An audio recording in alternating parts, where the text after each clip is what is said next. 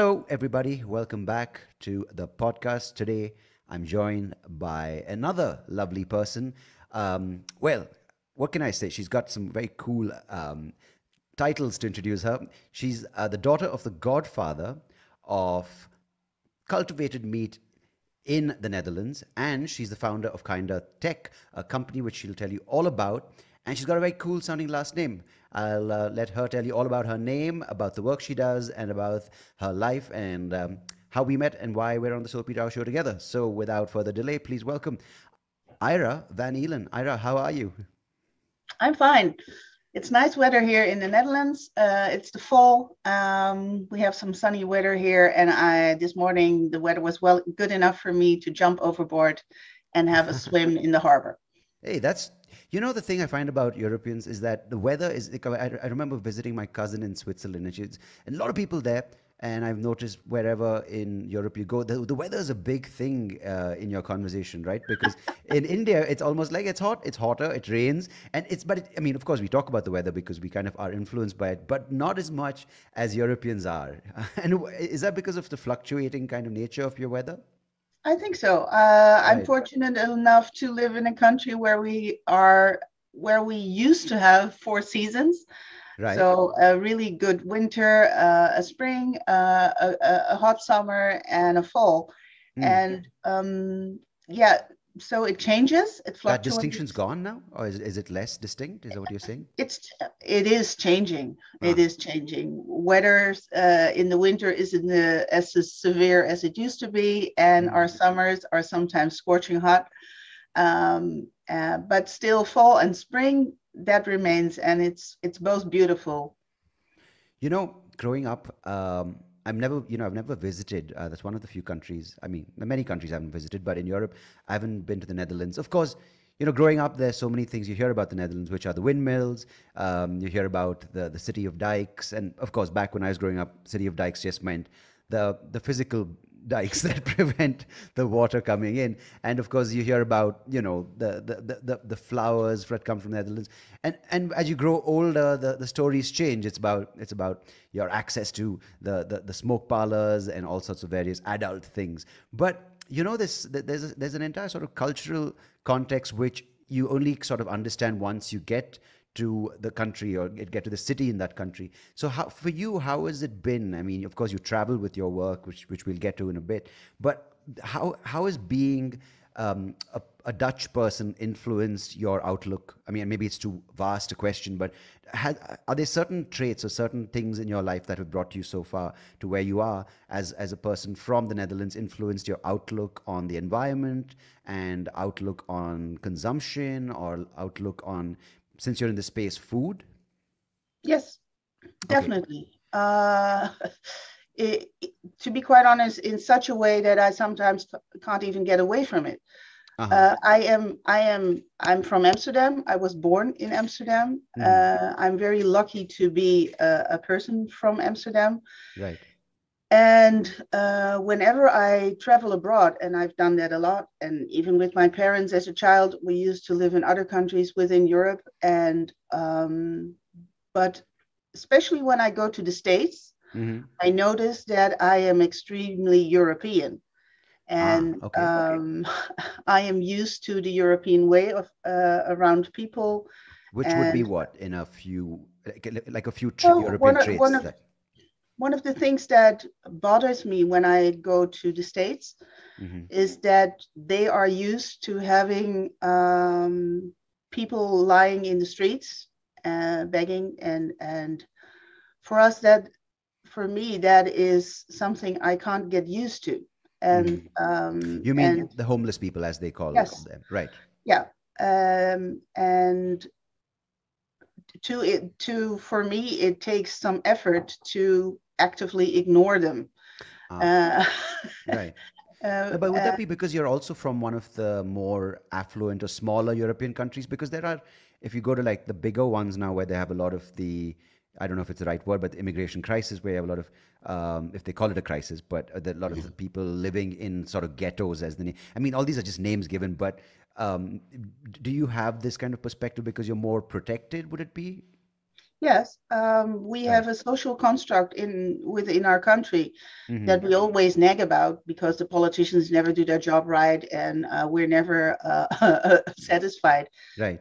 If you look at it, we have a very affluent country, and Hmm. what I like about it is that, in a sense, if you make a mistake in this country, you do something wrong, Hmm. it is never one strike out. Whereas Ah. in other countries, if you somehow have a problem, Hmm. whether that's mental or financial, or you just have bad luck, Yeah. it is never one strike. It is usually one strike out. So Right. you're You're saying suddenly a with homeless person, or you're right. suddenly a poor person, or you don't have any Ah. chances anymore. So you have And more of a here safety in net in Yeah, the and Netherlands. we Okay. have we have a social construct, and we pay a lot of tax for it, mind you. But so if you want to be a homeless person in the Netherlands, you really have to do your best. Right.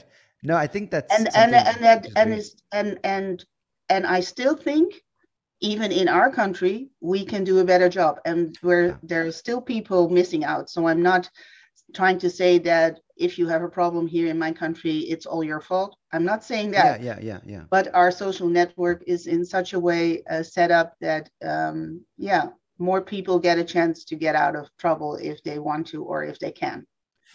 I like that approach because I feel there's, um, with especially since you mentioned America and since everyone talks about it as the go-to or the model to sort of follow, I think with No, Europe itself, there's a little bit more responsibility. And of course, I can't speak of for all Europeans in the whole of Europe, no. but there's a little bit more sensibility and sensitivity to the fact that, it takes all to make a country and it takes all to make a society. And not everyone's going to be a Jeff Bezos, so not everyone's going to be the most sort of philanthropic, I can't say the word, the most generous kind of donor like a Warren Buffett. I don't know why I use big words on the podcast. Anyhow, but this idea of taking care of everyone's health to make sure that you have access to, a healthcare system, which might not be the most efficient, but you at least have a basic dignity of getting healthcare services, a basic access to food, a basic access to housing, and these things which just make the basic society a little bit more of a nicer place. And then, of course, each person can reach their maximum potential and become rich or whatever the thing may be. But this is something that you see more in Europe than North America, and maybe even in Asia. And I think that's a really cool sign of progress because, of course, it's as you said, it's all black, white, and gray, but it's not all good. But it's a nice thing, and that leads me to asking you why you got into the space, because you mentioned about your father starting this back in the 70s, and it's such an important thing which people talk about when it comes to just what they eat, like when it comes to, I'm a vegan versus I'm a meat eater, I'm on this diet, I'm on that diet. But how important was that thing that your dad did in shaping your decision to get into the space of food, and how has that been since you were young until date? Well, what is particular is that my father was born in Indonesia. So Hmm. even though I'm a typical North European blonde woman, Hmm. and my father was a tall blonde guy, he was born in Indonesia, brought up by in in an Asian sphere, But by uh, Dutch parents, right? by Dutch Right, parents right. who were quite extraordinary people in their own rights. Uh-huh. And I think, so I was brought up in the Netherlands by Hmm. someone who didn't feel very much at home in the Netherlands, because Okay. he sort of, after the Second World War, had to flee back to the Netherlands, Hmm. and came into a country where he had never lived in his life. It was cold. It was, here's the weather again. And it was not his home country. Yeah. And that's quite a And drastic change, Indonesia to the Netherlands, right? The weather. yes, Yeah, yeah. yes. And there is a very special word in Indonesian, and it's called adat. And that's a way of doing things. And my father's way of thinking and way of doing things was very Asian, Uh-huh. which most people in the Netherlands found peculiar. And Hmm. of course, he managed and lived his life in the Netherlands, never went back to Indonesia because he was afraid that it would not be the country that he envisioned or wanted to dream about. So he never went Oh, back. so you never went back after leaving from after No, World War II? Oh, wow. Okay. no, no. And and if, and I am brought up on an Asian diet. So for me, eating rice in the morning instead of bread was the norm. So even That's I huge was, for a person from Europe, you know? yes, It's strange. In fact, like if you meet someone and I think a lot of people are like, why would you do rice? That's seen as something more as an exotic kind of breakaway from, you know, tradition. yeah, yeah. Maybe you eat rice for dinner, but never for lunch, Breakfast, and yeah. having a warm soup in the morning. That's also weird in the Mm. Netherlands. So even I was brought up in a different way from my, let's say, fellow children. Uh-huh. And the other thing that my father brought into my, let's say, way of doing things is that you always have to have enough food when people come around. Mm-hmm. You have to have too much food, Yeah, otherwise you're not polite. I Whereas recognize in that. the Yeah. Netherlands, if you come for dinner, you get a certain amount of food and that's it. So Yeah. so I'm European and Mm. I'm also sort of brought up in an Asian fashion. Yeah, you've got So some really, really good traits from around the world because I heard the story. My uncle went to Switzerland and they offered him, and you know, in India, and I'm sure you've seen this and heard this even in other Asian traditions. When someone says no, when you offer them food and they say no, you say no, no, you must have some, you must have some. But the Swiss, when you say no, they actually say it's a cold no. So he's like, no, no, I don't want any, expecting them to say, yeah, have some more. And he went hungry for 3 nights because yeah, they never asked him again. no, So, no, no. yeah. It is the whole adat, which is Uh-huh. this Indonesian word, is weird. Mm. So and it is a constant in in my life that I Yeah. do things differently from my fellow Mm-hmm. Europeans, and also speaking my mind about stuff Mm-hmm. sometimes feels impolite because I don't want to be rude to someone else. Mm. Even though I have very, very strong opinions, Yeah. That's where we ventilating met on my strong Clubhouse, sharing our opinions opinions. Yeah. is somehow really something I have to strive for, Right. and also was a difference between my father. Not saying it is the right way, but it is sort of, yeah, explaining It is what it how is. Yeah, I it is think what it that's, is. yeah. And going back to how I finally got into the work that my father started, Mm-hmm. I was a teenager when my father started talking about cultivated meat. Right. And for those who don't know what cultivated meat is, it means you take a stem cell from an animal Uh-huh. that stays alive, make sure so the animal stays well and alive. Uh-huh. You take a stem cell that's taking a sort of biopsy, is taking a sesame seed sized piece of meat out of an animal Okay, so a living with a tissue, basically. needle. So Mm-hmm. it's living tissue. Out of that, you take a stem cell, and then out of the stem cells, you grow meat without having to use the animal. So you feed the Wow. cells like we're used in medical treatments all over the world.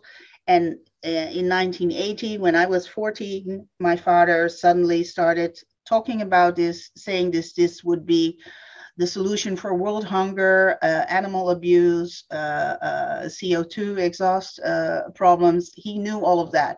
So when I was Wow. 14, I already was taught by my father that we would need 4 planets to feed the world if we would remain eating meat as we did.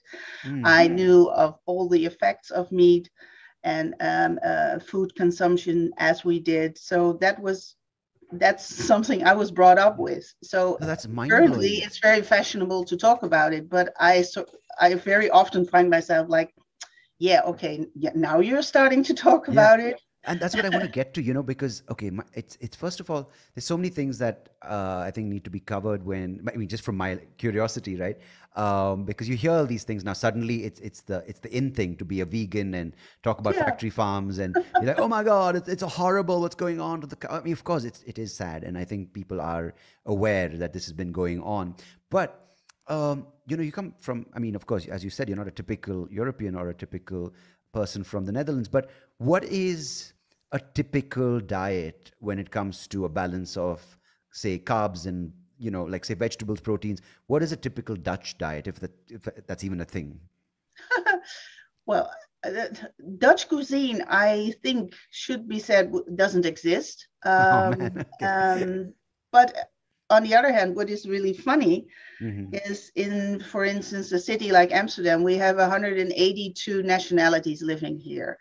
So Mm. if you come to Amsterdam, you have an array of food to choose from, Right. whether it's Indonesian, Chinese, Thai, but also all kind of countries are from Africa, Mm. or you can eat here. So we have very good food here in Amsterdam. Mm-hmm. But the Dutch cuisine is you have a sandwich in the morning, you take a couple of sandwiches to your work.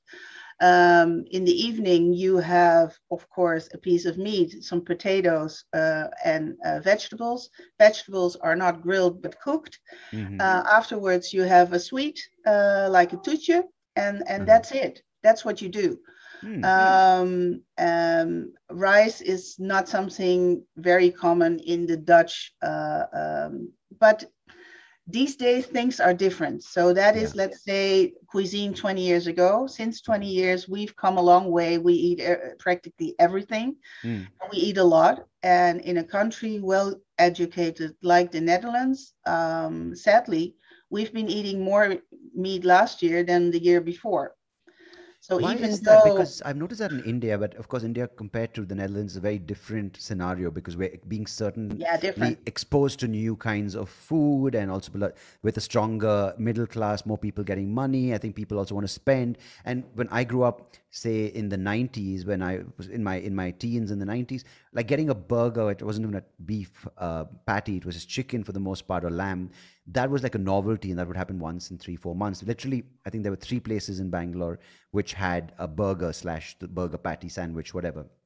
But now, literally, with companies, we have delivery companies like, like the Swiggies, it's called, like Deliveroo, and they have in the UK. These opportunities for people to eat, like, a bacon, lettuce, tomato baguette, or eat like a pepperoni pizza, or eat like a filet mignon.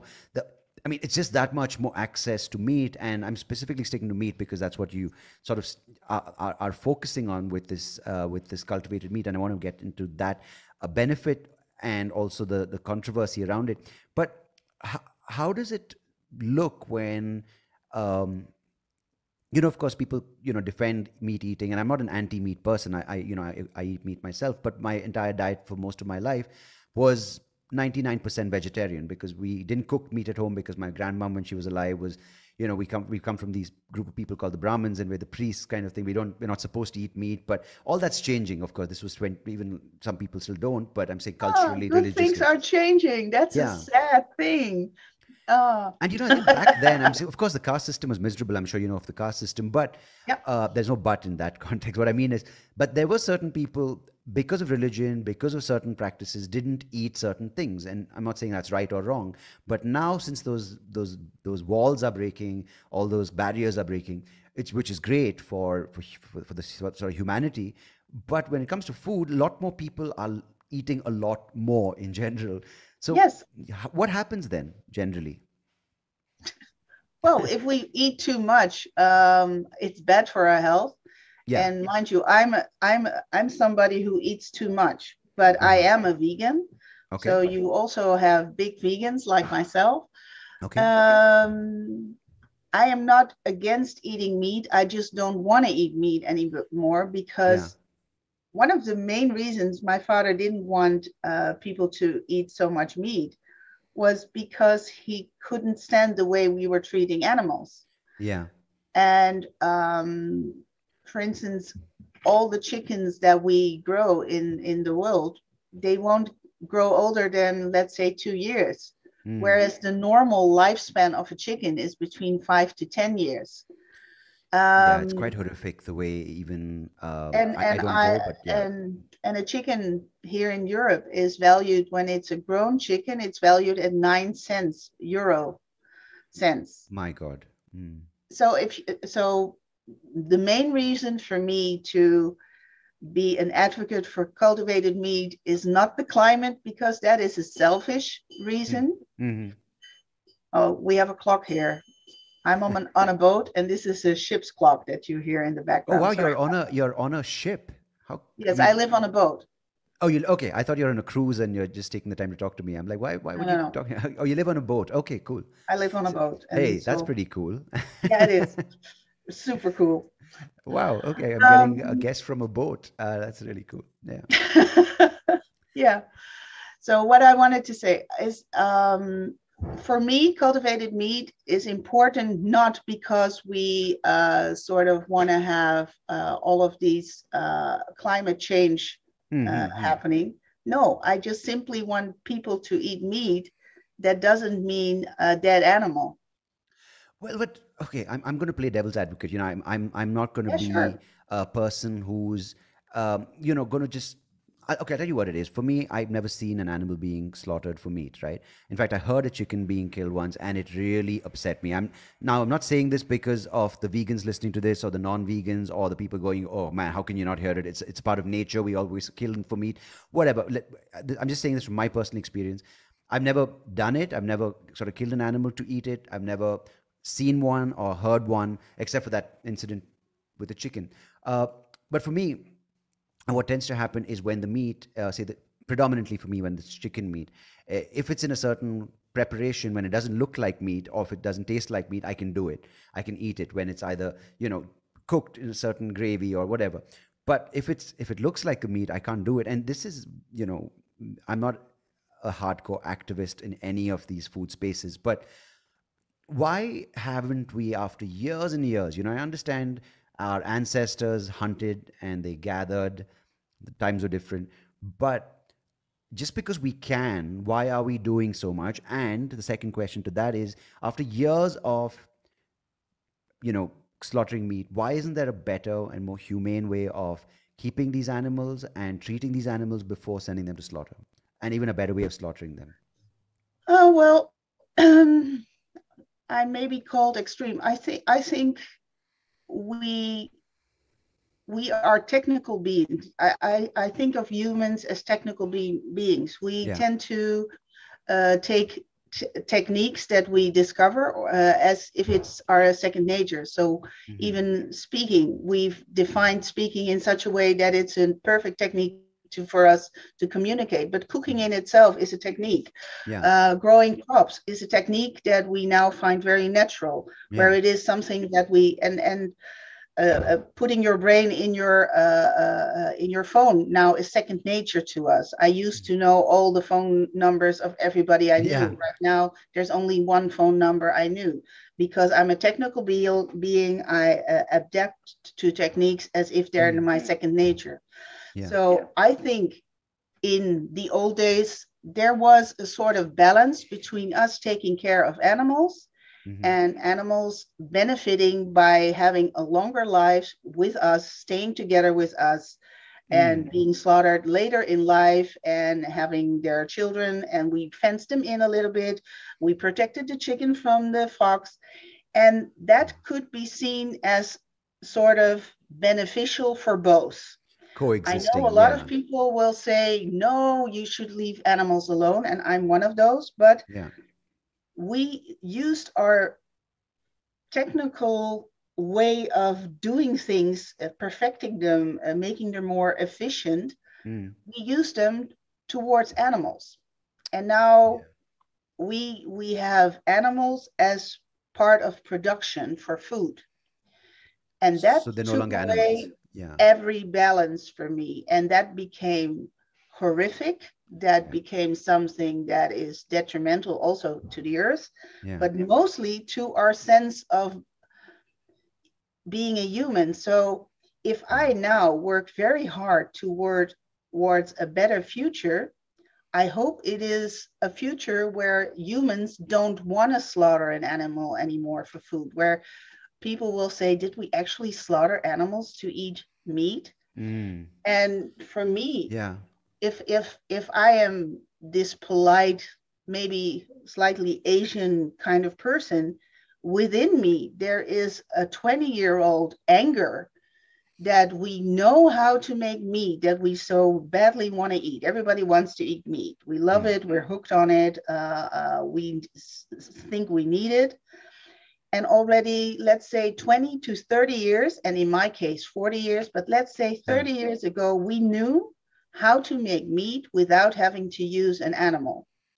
For Okay. me, in itself, that would have brought me to say, okay, how can we produce this? How can we make this? How can we grow this industry? But even today, making meat in a different way still has to prove itself, has to be economically viable. Yeah. And the whole discussion is not like, hey, we can make this and we don't have to use the animal anymore. No, it's like, oh, can it compete with the current meat market and the current way of doing things? And I would like to live in a world where we would like to run away of our own behavior as fast as we can. But I Yeah. have to do my work in a world where I have to convince people that making cultivated meat is a better economic Yeah. future than maintaining what we do to cows and pigs and chicken. And believe me, Yeah. I like small time farmers. I know they do a good job, but Mm. even for them, it is necessary to bring a chicken to slaughter after 89 weeks and have a cow brought to slaughter at 6 instead of 30. Um, that is even with the small time farmers, their business model. And I don't want animals to be a part of a business model. When I read of African tribes which revere the cow and sorry the herders, they not the cow alone but the bovine species. So but they herd these huge herds of cows across the grasslands, and of course they eat it, but it's an entire relationship, as you said, in harmony. And they have that. Even the Native Americans did that with, I think, the buffalo. And I think, of course, everyone ate, but this has become, as you said, it's just become this ruthless, and there's so much waste. And when and I'm sure you're aware of this, and it sort of makes I'm sure it makes your blood boil. This whole thing which happened recently in the Faroes Island, which is just the proof of, just because I can, it's kind of this human arrogance going, oh, we're going to defend it because it's our tradition. And there's so much wastage. And how do you convince these people? Because when you tell these people, the argument is on either side, right? Like, I mean, also the problem is everyone's screaming, no one gets heard, kind of thing. But when you talk of um, cultivated meat, you have all these people going, but it's not real meat. It doesn't taste like my whatever beef steak should be. I'm not really familiar with all the right cuts, but I mean, I don't have a question, but where do you start this argument? Where do you start this conversation? Because it's getting more and Well, more indiscriminate, the killing, right? Well, the thing is, I am sure that it will take a long time for people to be able to eat the perfect 3D steak that they now think they are eating. Uh-huh. What they don't know is 80% of the meat that we eat is either a sausage or a meatball or uh, I Mm. don't know, a pasta sauce, something like Right. that. So 80% Processed. of the meat can be perfectly made from cultivated meat. If Mm. you want the 3D steak, and that is how our brains work. So if we talk about meat, we see the 3D steak in our Uh-huh. minds. We are probably not aware that it's just only 20% of what we actually eat if we talk about meat. Sorry, I didn't Um, get that. What do you mean 20%? 20% of the meat that we eat Oh, are as a cuts. total. Okay, right. Compared to Yeah. the cuts or the sausages. Right. Got it. Got it. So 80% is processed meat, canned meat, whatever meat, and something that you put on your sandwich. And Mm. only 20% of the meat that we It's eat 3D. Okay. is still looks like what we envision when we talk about meat. Okay, I'm just going to throw in a quick question then, Yeah. as a person to challenge your cultivated meat argument. Well, okay, Ira, you say that cultivated meat is good. I don't know. I'm sounding like a reporter from one of these news channels. All right, Ira, I have a question for you from our listener from Tennessee. I don't know Yeah. why it's Tennessee, but okay, if you have cultivated meat, it replaces. It's a great economic value. It makes business sense. It's a very good capitalistic approach. But what about all these pigs and chickens and cows which are already there? What are we going to do about it? They're going to end up eating all the grass. It's going to cause a huge carbon footprint and increase methane levels in the atmosphere. The ozone layer is going to deplete. What is your cultivated meat going to do then? So how would you approach that? I'm going to be a horrible fox person. We have currently more animals than people on the world. We have more agriculture animals than wild animals in the world. So hopefully cultivated meat will lead to one thing at least, and that is less animals. And so some people would say just get rid of those animals then to balance it out, right? Like, don't they do this? I don't know. Do they do this in Europe? But I've heard in America, like when the deer population or the elk population goes up, they sort of give licenses to cull these animals. So wouldn't these people say, okay, then we're just culling the animals? But sadly, what they don't realize is that more are being born for the consumption. So I mean, I'm playing horrible devil's advocate. I'm already leaning towards your side of the argument. No. Ask me any question you like. What I mean is, I get your point, because I really think that we're eating too much. First of all, whatever we're eating, we're just becoming very gluttonous in our consumption. Just because we're putting it in our faces, and I don't think that's right. I mean, I'm not a person here to govern anyone's eating habits, but it's just disgusting after a point when you see people. I'm sure you see it in Europe as well. When you clear an entire plate of food like it's normal and eat 2 hours later again, I'm like, dude, I think you need. I mean, I just think take a step back and just figure out what you're putting into yourself. Yeah, well, I'm very bad at it. No, I'm not saying it's wrong or right. I just think sometimes it's bad. I'm far from a saint. But I just have one habit, and that is that I don't like us to eat meat too much.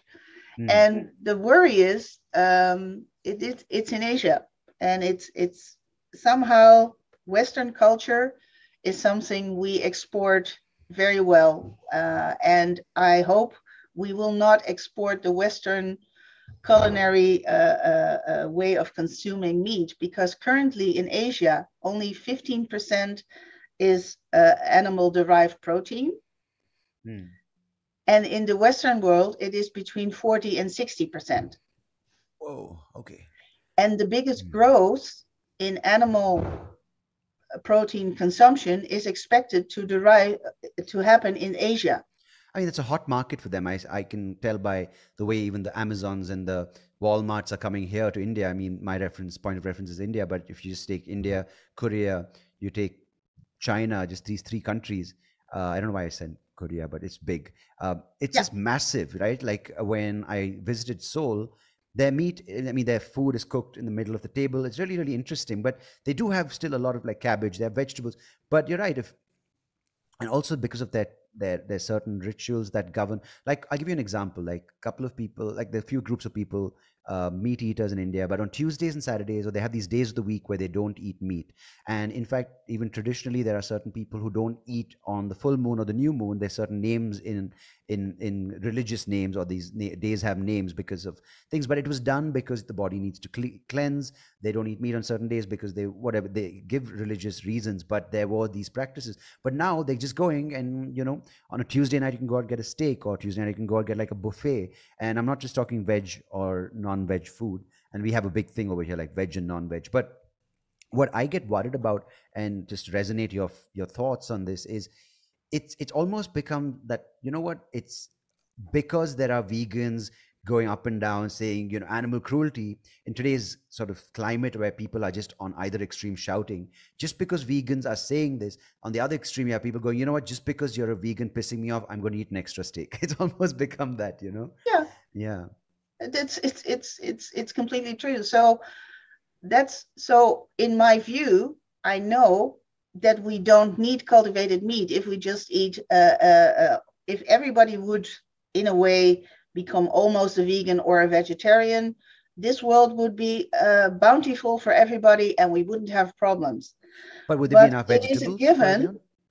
Sorry? Would there be enough vegetables for everyone then? Because that's another argument, right? Well, a lot of the corn and soy is currently being fed to animals. So if we Right. would that if we would have, because do you know what the average uh, energy conversion from an animal is? So you give it 100% of energy. Mm-hmm. Only at best 50% of the energy comes out. So Okay. every time you eat meat, it comes with a loss of almost Oh, or you're saying animal more than protein. 50%. So if Okay. I feed an animal perfectly okay grains and soy and whatever beans, and I would give it to a human, it could live of it. But the whole point is that we are feeding our animals, especially here in Europe, perfectly okay grains and soy and stuff like that. Mm. And 50% of the energy gets lost. If we would stop that, we have enough energy and food in the world to easily and we of course let's say easily feed a growing population. That's not the point. So But you're saying because if you we feed, miss out on so much of the food because we feed it to animals. okay. So I was a little confused. So you're saying when you feed, say, a cow, all these things which you're giving it, which is grain and protein, sorry, soy, corn, only 50% is coming out as energy, but 50% is wasted. So instead of giving it to the cow, you're saying don't give these cows and don't encourage these factory farms where they're giving these cows this, but give it to humans instead of the meat that they eat, right? Yeah. And then the funny thing about cultivated meat is, and that is something most people probably don't know, if I feed cells 100% of energy, 95% of energy comes out. So you only have a loss of, let's say, 3 to 5%. Wow, that's high. Yeah. No, but okay. So What does it taste like? I mean, so it's from a it's meat. certain. It's So you meat. take it from you take a little stem cell from a cow. The meat tastes Yeah. like cow. If you take it from a pig, it tastes like a pig. And you can do it with all meats. Yes.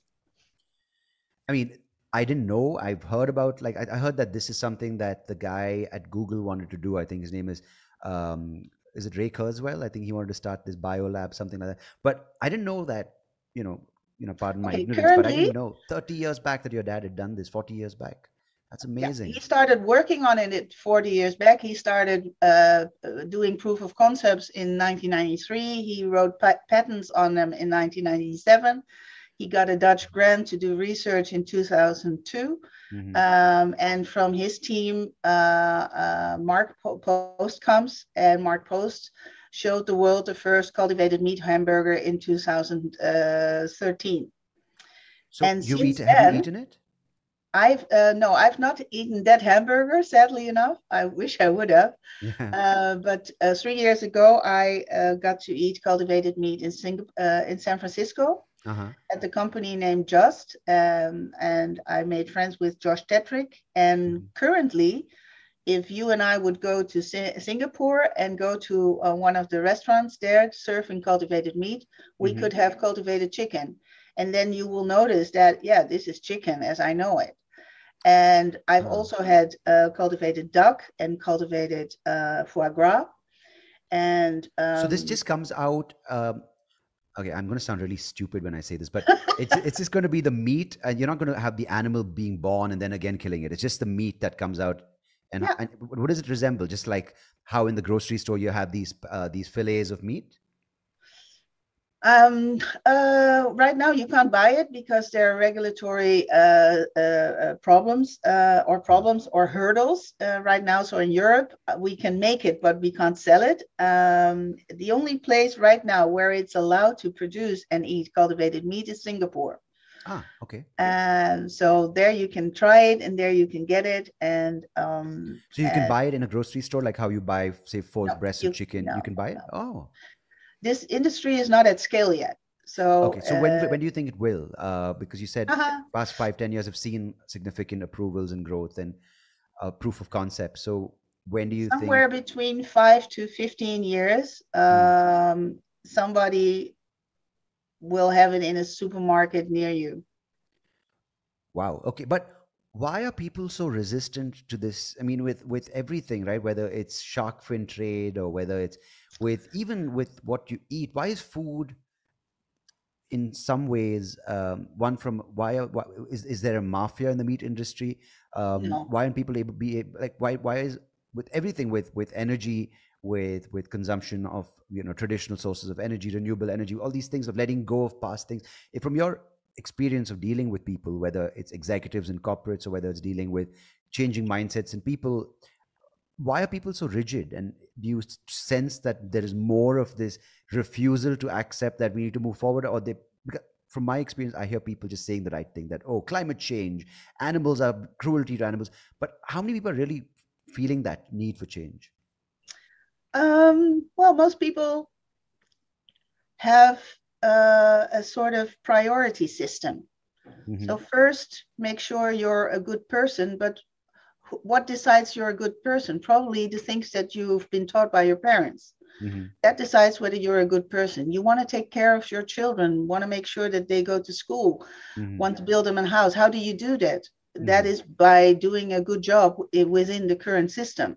Mm-hmm. So I can easily persuade people that we have better ways of doing stuff. Yeah. It is very hard for people to convince themselves that they can be actually part of this, that they can Mm-hmm. do a different job. And let's say if you have good friends and you live in a community and everybody goes to the local barbecue and your kids are welcome there and you want them to be socially accepted, Mm-hmm. it is very hard for your family to become suddenly this quaint vegans. What do you do at the barbecue at the end of the week? So it is not that people don't understand that we can do a better job. It Mm-hmm. is very, very hard for people to have the courage and the possibilities to have a sense of safe Right. and change, because change in itself is scary, is hard for people to do, Mm-hmm. and yeah, and I understand that. So I am never angry at anybody. I am Yeah. angry at the situation, and I keep that within myself. Yeah. But for people still eating meat, I understand why they do that. Yeah. And the only possible way for me to change it is that I give them a choice of three in the future. Mm-hmm. And when you have the choice to choose a plant based patty, an animal based patty, or a cultivated meat patty, Mm-hmm. it will probably make you think differently. And if I can say, okay, do you want to eat meat or do you absolutely need to eat a dead animal? That's a different question. Right. And if we can make it convenient and easy for people to change their habits, Uh-huh. then they probably will.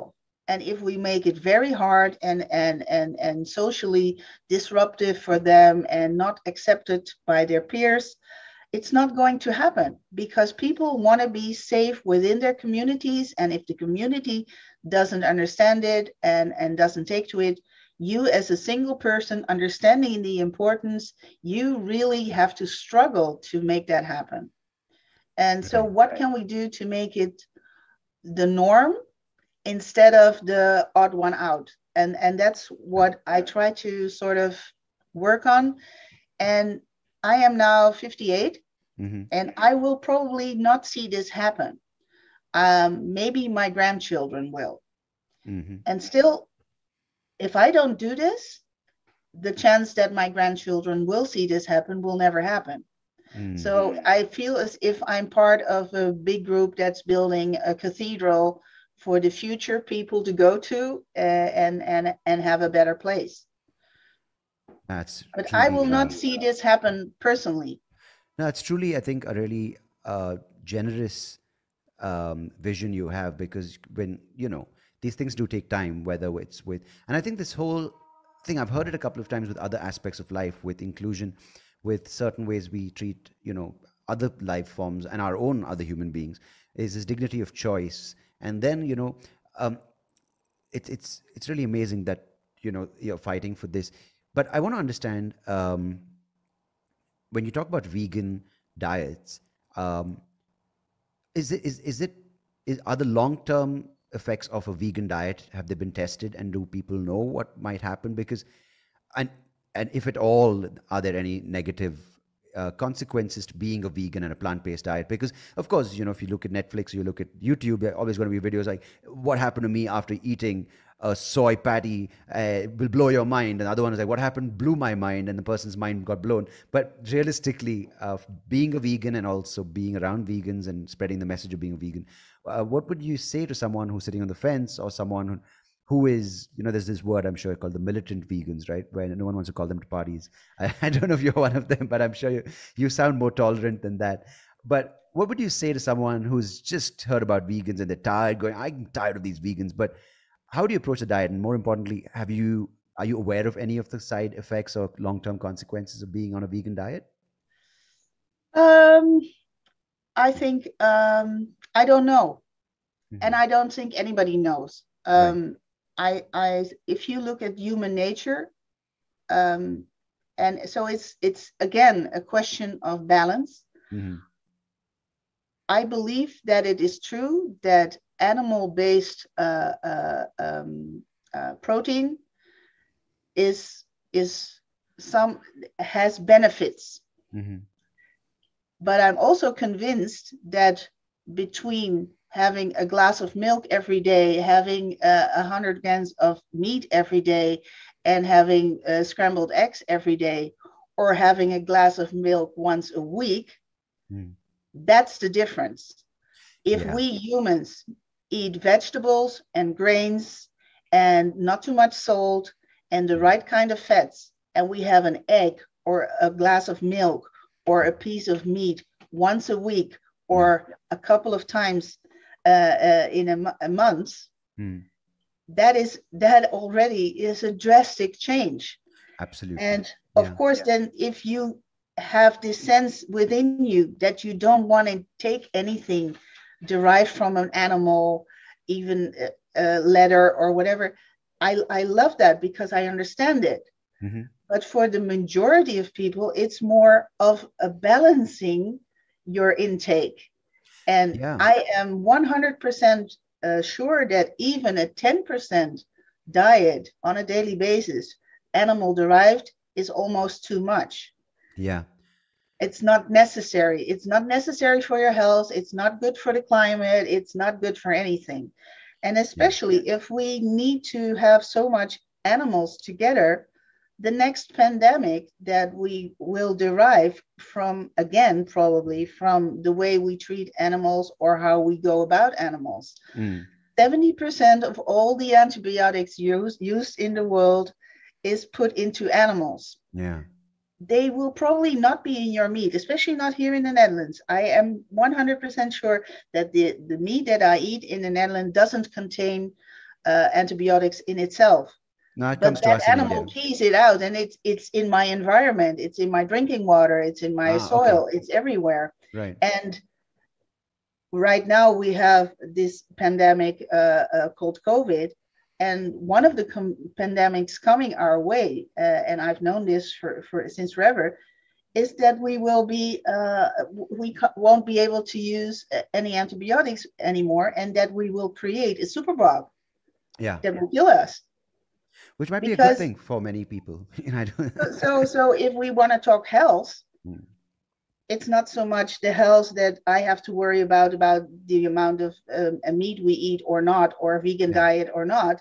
The health thing that is very much in our face Yeah. is the way we treat animals right now is only done with a lot of antibiotics, and that in itself is Yeah. really, really detrimental to all of us. To the entire sort of environment. Yeah. No, and this is what sometimes the larger picture, we get so caught up in the infighting that we forget that, hey, it's, if someone's looking at the earth as a show, they'll just be like, why aren't these guys getting the larger picture? They're so bothered about fighting within their own neighborhoods that they forget that there's this bigger thing that they're all coexisting on, or they're supposed to coexist on. Yeah. And it's baffling. But even the fact that you mentioned meat, 10% meat a day.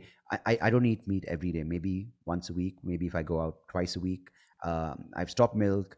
I do egg maybe. I mean, I'm not going to give you my entire diet, but what I'm trying to say is No, please even don't. yeah, it's going to take a long time. No, but the things.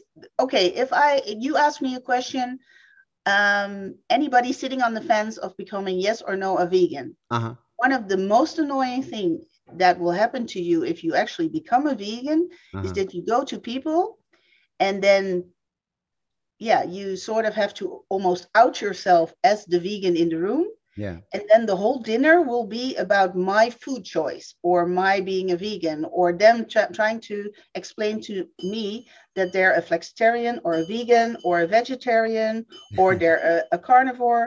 Yeah. And as if I care. Yeah. Why is there so much thing I about don't food? care what other people eat. I care Yeah. about what I eat and it's my choice. And I don't really want to bother other people about what they eat. I just Yeah. want to provide them with a better choice in the future. That's what I do. I've never understood this. People mock you. Like you've probably heard of Goa, right? On the coast of India. So when I used to go with friends, they used to eat fish and they used to eat prawn, and I don't like eating seafood. So I used to eat whatever, like a naan bread and a gravy, like a veg or dal, whatever. And people were like, oh, could you eat this in Goa? Like, and people use food as a way to mock and kind of big themselves up. Like I'm on a carnivore diet, I'm on a paleo diet, and as you said, just let me eat what I want. I mean, why is Yeah. food? Why are we differentiating? Why are we discriminating, or whatever the word may be, putting someone down or saying someone's cool because oh man, he ate a 64-ounce steak? You're going to have some severe blockage in your pipes, my friend, if you eat 64 ounces of a cow. It's crazy.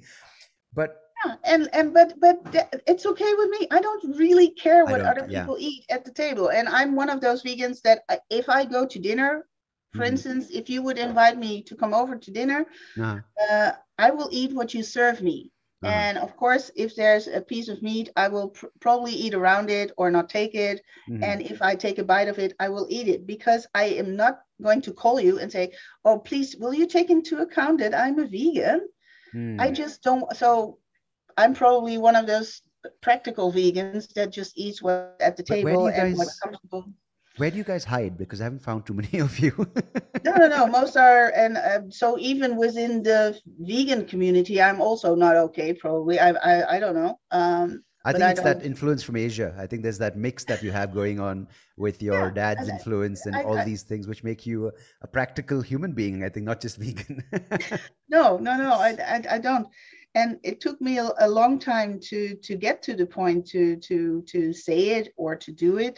Hmm. I never. I think I used to be a flexitarian, and then Hmm. I always knew that I wanted to cut out milk and eggs Mm. because I don't like the industry. Yeah. And and lo and behold, I was able to do it because I always had the sense that I couldn't. I thought it was too difficult. It would be Yeah. too intrusive. And as a matter of fact, yeah, it is mind-boggling because suddenly, if you change, the supermarket isn't the same place as it was before. Everything Yeah. looks different. It's not for you. Yeah. Having to read labels on pots or cartons. It's like I just bought food, and now Yeah. I Yeah. have to Yeah. take it into. So it's not the easy choice, Mm. but for me, the way I do it, it's the comfortable choice, and it made me aware of a lot of things that I sort of put out of my thinking. So I was consciously Hmm. trying to avoid the topic of animal abuse, animal slaughter, animal uh, torture, stuff Yeah. like that. Because I knew it, but I chose not to think about it. Yeah. So I want But to I'm a fun person, know you sound, and this is what I want to know very because nice. And if I come to dinner, I'll behave. And if you eat a steak in front of me, I still like you. So yeah. nobody on the podcast, please just let me do what I want to do, and I will let others do what they want to do. Yeah. And I hope they will like the fact that I am working very, very hard to make sure that what gets to their table and the Mhm. future of culture and the future of food as something that we give to children and use in our family Yeah. becomes even better. Yeah. I think there's a lot of because sick people out cultivated there. meat is a better meat than our current meat. Yeah. Plant-based foods are better than animal-derived foods in so Yeah. many ways. So I'm quite positive, and I'm very looking forward to new tastes also. I think, Yeah. and if you look at the narrative of food, I think nobody wants to go back 100 years. Yeah. Right now, we Yeah. have the best possible food in our stores, in our supermarket. We have extremely nicely designed stuff. Yeah. And I am sort of like, yeah, well, we will probably have even better foods and funnier foods and even new tastes Yeah. in the Yeah. next Yeah. 100 years. I think as And I cultures can't wait for blend. them to go to the supermarket and be, of course, healthier and better for the environment. So I'm working towards a better food system than we currently have. Which is really, really important and amazing that you're doing it without just putting your head down, going about it, doing it, which is great. So, on that note, can you just tell my listeners about the work and the intention of Kind Earth Tech, what you do and why you do it? Of course, we know the big why, but how you go about it? Well, um, well, I have, of course, I now know you as well, but I have an amazing friend, and her name is Olivia Fox-Gaban. Mm-hmm.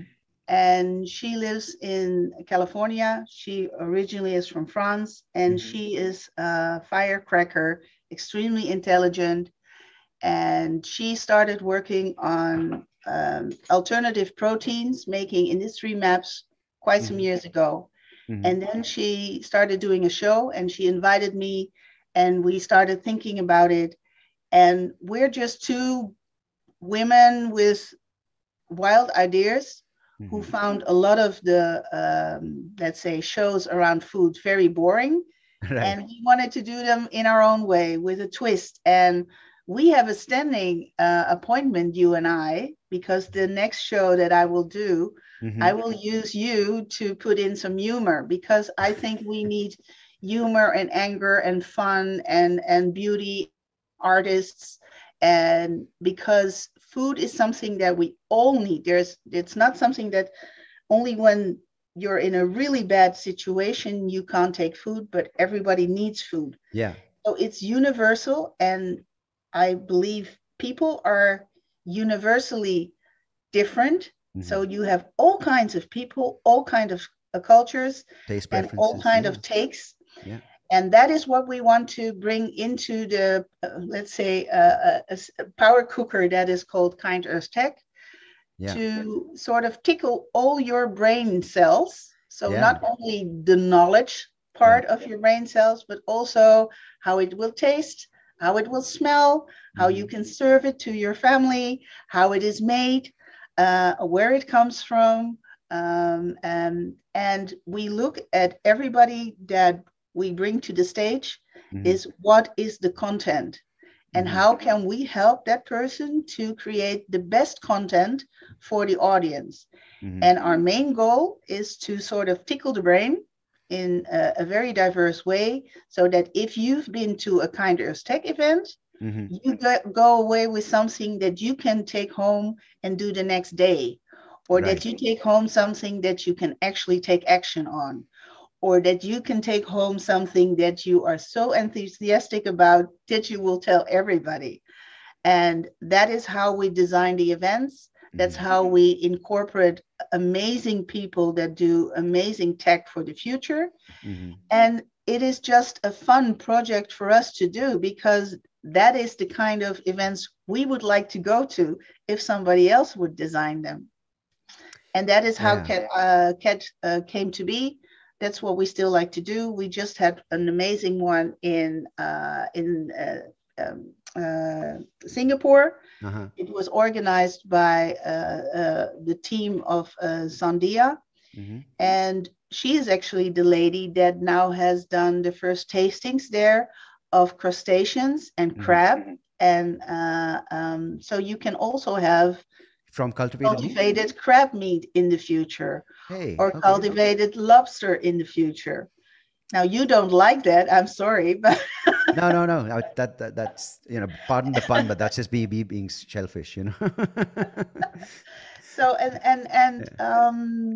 hopefully Oh, I so will be cool. able to do the next show in Amsterdam, Paris, and Madrid, Mm, and use the current techniques that we have to make in a hybrid event, so that when you're in Spain, you can actually stay at home or be at the event and see what's happening in Amsterdam. So yeah, it's a simultaneously hybrid in-person event. nice. And we will talk about the culinary qualities of the future of food, because Hmm. somehow food has these days been connected too much to the environment Yeah, and a bit of future. Whereas for me, food is tasty and fun and being with my family or yeah, inviting friends.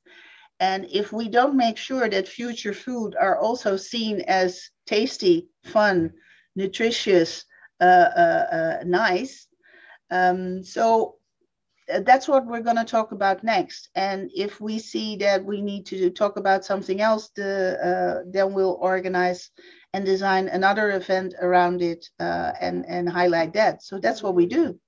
How cool. No, because I like this. You know why? On one end, of course, meat is food, but you're also saying, just because it's even if you look at it away from food, what you're doing to these animals, which eventually end up on your plate, what you're doing to them and treating them is bad, in independent of whether you eat them or not. So it's good to know. And while you retain this idea that food is shouldn't be demonized, and eating there is an option of protein animal cultivated meat, so you don't have to be denied or deprived of certain tastes and food preferences. So it's really cool. In fact, I read a line which I'm not able to remember, but there's a really good tagline to your company on the website. Is it something to do with food tech? It says for kindearth.tech. There's a really nice line at the bottom of your webpage, something which says, I can obviously put it down in the description later. I don't know, but if you remember it, um, a line I that don't describes. remember it. There are so many taglines on my website. Yeah. I have no clue. Right. There's something to do with food technology for the future, or something along those lines. It's a really Yeah. um, important, Well, and it got me thinking. there's another tagline that I like, and that is, I don't like the fact that I have to fight an existing system. I just Hmm. want to build something that is more appealing to everybody, and then that will become the new system. And that's what I Yeah. want to do. I think that's a great way of looking at it. And I think that's fantastic, because instead of breaking down the existing framework, you're just building a new one. Why should you even try to fight that fight? Yeah, um, Ira, I think that's incredible work, and I hope you can come to India one day. And I'll be happy to join you remotely and contribute with my one vegan joke. Would you like to hear it? Yeah, So, I was missing your jokes.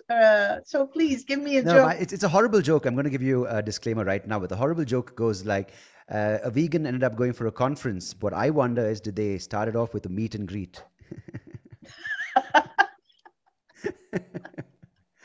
I'm terribly I sorry. like that one. I like Yeah, that one. I'm gonna it's a good remember one. that one. You can use it in schools. You can use it in colleges, in all forums. Well, for anybody right now thinking of becoming a vegan, please do, but don't take yourself overly serious. Take this, please take this joke home with you, Yeah, and make sure that you have fun. that's well put, and I'm glad Okay. it's coming from you, because you are. Can you still hear me? Because somebody is making an enormous amount of noise here, and I can't make them stop. I can hear you. Yeah, yeah. I mean, I have these neighbors, as I told you, who are sledgehammering Okay. away. Okay. But I think we'll take that as a point to end this conversation. But it's of course just the beginning, and I really appreciate you joining me on this episode, Ira. It's been a while since we have been meaning to do this, but I'm so Yeah. glad we met on Clubhouse. People can visit your website, which is kindearth.tech.net, right? No, it is kindearth.tech. Okay, Kind Earth. That's right. I knew I had something wrong. Kindearth.tech. I'll put all the details. You can follow Ira on social media. I'll list those in the description as well. And congratulations on everything you're doing. Thank you. And thanks for sharing your story on the SoapyRao show, Ira. My pleasure. And if you can send any farmers in the world that want to make cultivated meat and know Hmm. how they can be a part of this Hmm. my way, that would be so welcoming, because cultivated meat is not only going to come from large factories. Uh-huh. I want to make sure that everybody who is now a farmer will be able to make cultivated meat to feed their families, to feed the world, and be part of this new ecosystem. Brilliant. I might just take you up on that and I will put out the word. And hopefully, anyone listening to this right now, if you do know anyone or if you are that person, do reach out to Ira. You can get all her details on the website. And if you want to get in touch with her, if you can't find her details, you can contact me. So thank you. I really appreciate it.